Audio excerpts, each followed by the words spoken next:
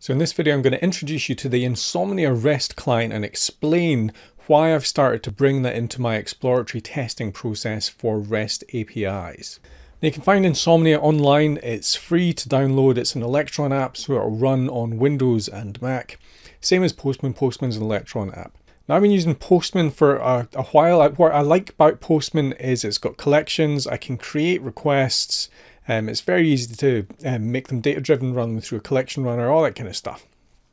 And Postman has got features just coming out of its ears. You just stumble across features you weren't expecting. But there's one thing that annoys me about Postman, which is feeding it through a proxy. Postman now goes through a system proxy very easily, but when you want a custom proxy, like using it on Burp Suite, you have to start out from the command line with some arguments, and I've had issues with that in the past. So one of the main reasons that I started to bring in Insomnia was because here's me doing Insomnia. I'm doing a simple request. It's not going through a proxy. You can see it over there. In order to go through a proxy, all I do is go into preferences and put in my proxy details, enable it, put in the proxy details. That's it. I'm now going through a proxy.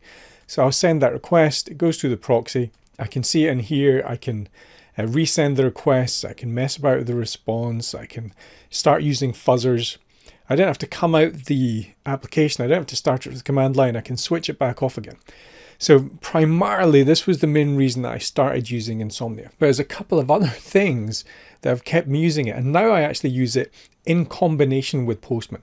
So I'll explain what I normally end up doing. So in Postman, I'll start testing. I'll build up a collection. I'll be using Postman as my main way through this. I'll start testing. Then I'll start finding issues that I really want to dive into and explore in more detail and experiment with, at which point I end up moving over to Insomnia.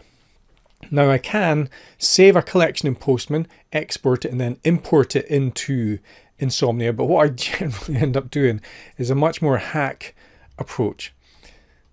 So I'll end up going over to the code in Postman and generating a curl request. Here it's generated the curl request. Then I'll just copy and paste the whole thing. Over in Insomnia, I normally got an ad hoc request floating around. I usually have one in Postman as well, just where I can do anything I want. Then in the URL bar here in Insomnia, if I just paste in that curl request, it comes in almost perfectly. I mean, this is just so convenient. Because this is coming from Postman, I don't need this. So now I've got this request in here and I can start messing with it. Send that over, make sure it works. Oh, and the other thing.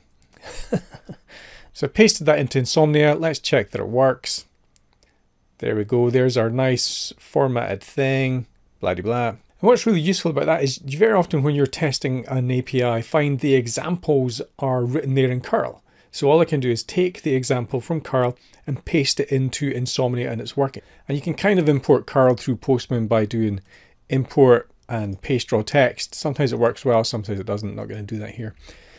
But the feeding it through a proxy is massively important because at that point, I'm going through a proxy and I can start, when I'm messing with the requests, I'm storing all the stuff in here and I can see whether the changes that I'm making, I'm keeping a record. And it's that record that's really important when I start doing a lot of exploration and experimentation. And being able to switch the proxy on and off is massively useful. The other thing I find useful when I'm doing exploratory testing in here, bad request, that's why I expanded 404. Let's get the result back. There we go. So the other thing that I can do in here is because this is JSON, we've got a little filter command down here. So I can actually do, let's see, lists. Yeah, there's all the lists. Give me all the things in the list and I just want the goods.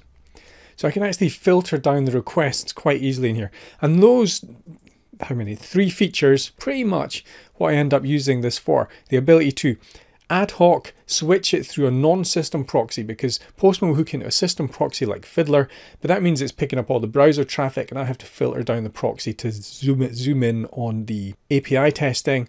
With an ad hoc proxy, I just set it up, point to where I'm going, and we're working straight off the bat. Then I can keep my requests in here. The ability to paste in curl so I can move from Postman or the API examples, and the ability to filter this are the main reasons why I've started to bring in Insomnia into my exploratory test processing for REST APIs.